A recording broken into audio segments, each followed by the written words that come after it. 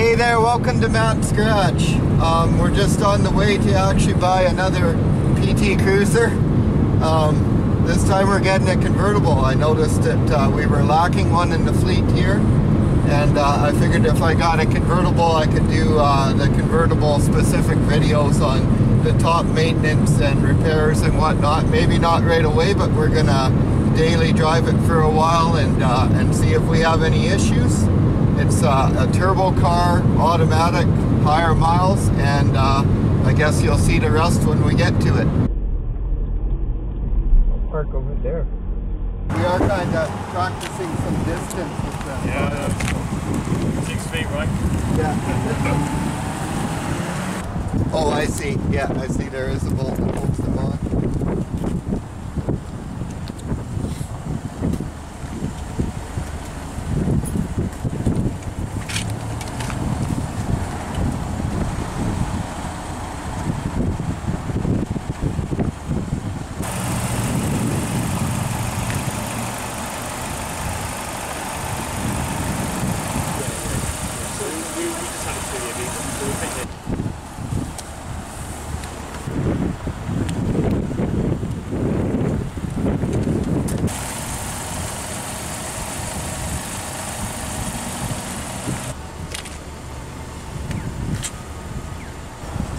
So what made you get a PT Cruiser? My girlfriend thought it was cute. Ah. That is the only reason. We got a camshaft sensor and a power steering sensor. Well, that's what I thought. I mean, that's not what I thought. I'm sure about that.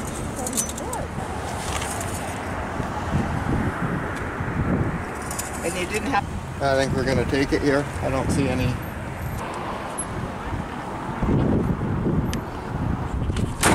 How about this, Matt? Are you able to... Yeah, I could repair that. I'm not too worried about it. Okay guys, sitting in the new PT here, the convertible, and pretty happy with it overall. It seems to run really smooth. There's a few issues. There's a power steering leak, and it's got a engine light on, and I scanned it, and it's actually got a code for crank position sensor and a power steering pressure sensor. So again, not a very big deal.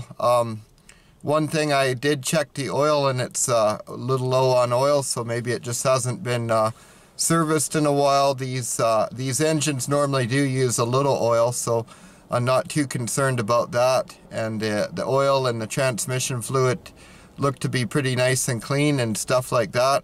So we'll see. I never did test drive it. I just you know, threw it in gear in the parking lot, and it felt like it grabbed nice and whatnot. So sometimes that's all I do with these cheap cars. We'll find out the rest as we hit the highway here. I already think it has a bad front wheel bearing just driving it across town here a bit. So we'll see. We'll see when we get it out on the highway. I think we did okay for $1,200 anyway. These convertibles often sell for around $4,000. So you know, if we can drive it home for $1,200, we're doing pretty good. It's a nice shape inside. The interior is pretty clean. Right, Mr. Nash? Yep. Automatic, that's what I want it. And yeah, it's got 260,000 kilometers, which is, I'll put a caption for how much that is in miles. The windshield's good. Okay, I just noticed that it does have an oil change sticker here, and it's gone about 4,000 kilometers since the oil was changed. So if nobody checked the oil, that would make sense that it was down. It wasn't quite a liter that it was down, so.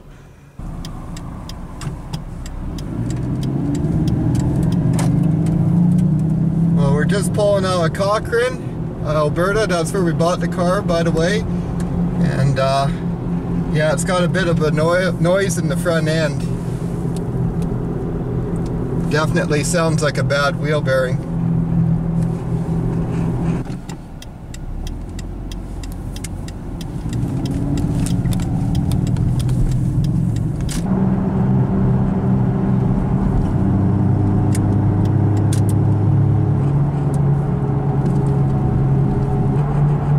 Turbo does work. The engine seems good. Just definitely got to wheel bearing issue. Should make it home though. This is why you should test drive vehicles, people. Okay, well we're just at our fuel stop here.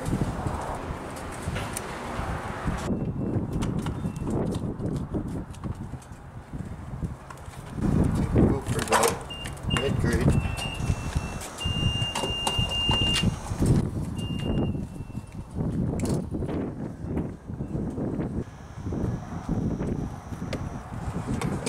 $45. Well guys, I'm pretty sure it's just a bad wheel bearing. When I swerve one way, it quiets down, so that's normally a wheel bearing when it's like that. Oh, that's not good.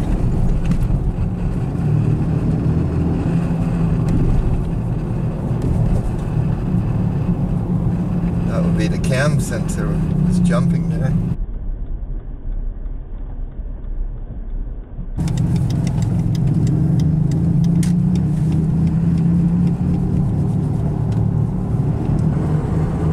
Okay guys, it's acting up actually. I guess it's that cam sensor.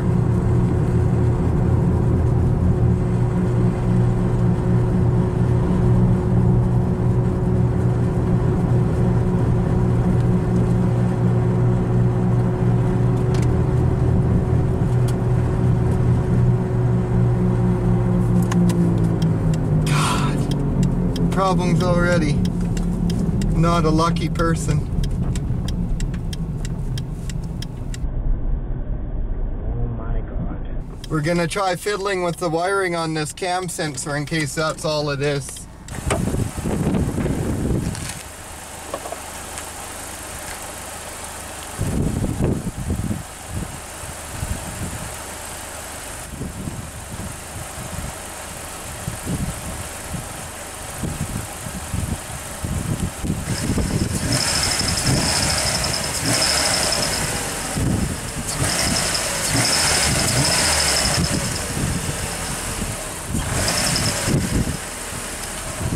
Try it again.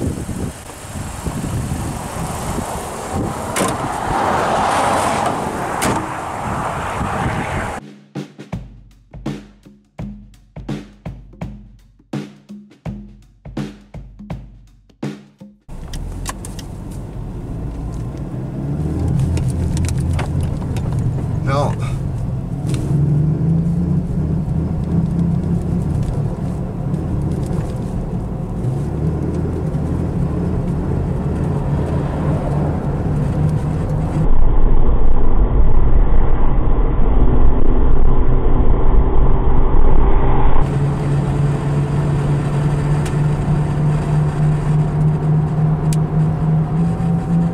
We're up to speed.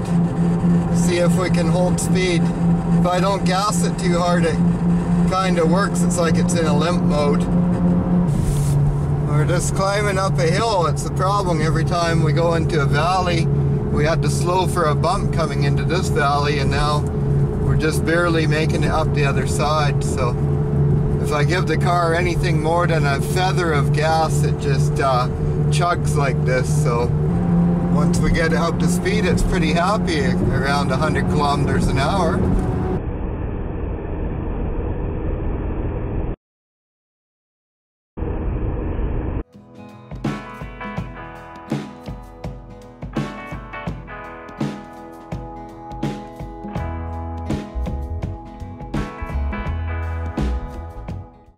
Okay guys, we're about halfway home in the new PT here, and it was the cam sensor was messing us up. We had scanned it when we bought it, and we already knew it had a bad cam sensor, but it was working fine at first, and then once we pulled out of town, it started sputtering, and I was having trouble making hills. But we just stopped a while ago to use the washroom, and when we got back on the road, it's performing perfectly again. So the engine does run really good, and this is just a turbo light. It's not a GT, so it's only got 180 horsepower. It's actually not a bad car. It drives really smooth, and everything aside from the bad wheel bearing It's a pretty tight little car.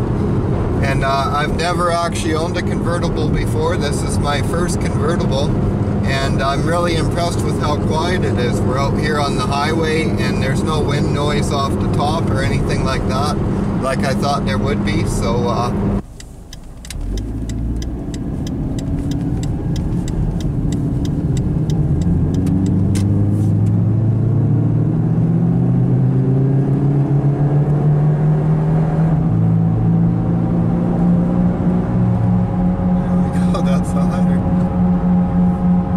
listen to that wheel bearing, guys.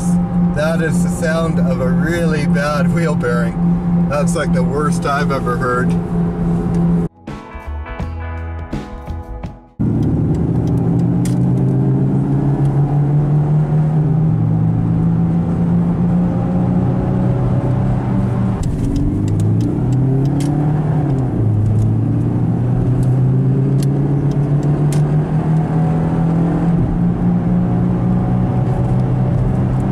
Okay guys, so we're just a couple blocks from home. The car made it, no problems. I mean, couple little glitches, but it's a cheap car, so we expect that.